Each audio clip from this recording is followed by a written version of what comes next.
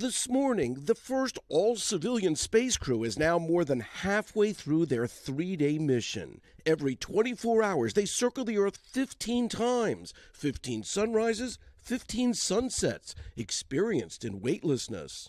The Inspiration4 crew members each chose 4 mission pillars: leadership, generosity, prosperity, hope. Haley, who survived cancer at 10, found her message of hope making a special connection on liftoff with 8-year-old Slater. He watched her leave the pull of Earth's gravity from his home in Florida. Happened. How do you feel now? I feel better. Like Haley, St. Jude also treated Slater for cancer. Haley, now a symbol for so many. To see a childhood cancer patient go through that battle and literally soar among the stars there really aren't words that describe how amazing that can make you feel. As they inspire others here on Earth, the Inspiration4 crew is scheduled to re-enter the atmosphere Saturday.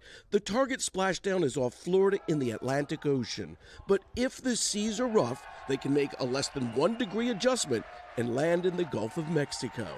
There may be a commercial space race with Richard Branson's Virgin Galactic and Jeff Bezos' Blue Origin. Both recently went suborbital. But this all-civilian astronaut mission, an achievement celebrated by all. SpaceX's founder Elon Musk tweeting, "Just spoke with Inspiration4 crew. All is well."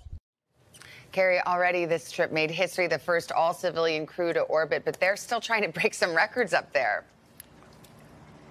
Yeah, Savannah, aside from being the farthest from Earth than almost any astronaut since the last mission to the moon in 1972, Commander Jared Isaacman decided that he would place a bet from space in Las Vegas. He won that bet on last night's NFL game, and 357 miles from Earth, he bet that the Eagles will win the Super Bowl. And I don't think, and I know you'll like this, Savannah, I don't think anybody at such a distance can say it better. Eagles fly, or fly, Eagles fly. Fly, Eagles fly, that's right. Wow, Kerry. Well, he seems to have done pretty well, so maybe he knows something we don't. Maybe. Kerry, thank you. Money to get in no, on that. I don't know, but he won his bet last night, and that was a thriller. Okay. A lot of gambling, though. A lot of gambling up in that I Dragon know, capsule, exactly. huh? You would think they had other things to do, right? No, Oh, there was a craps table. Yeah, seriously. Yeah.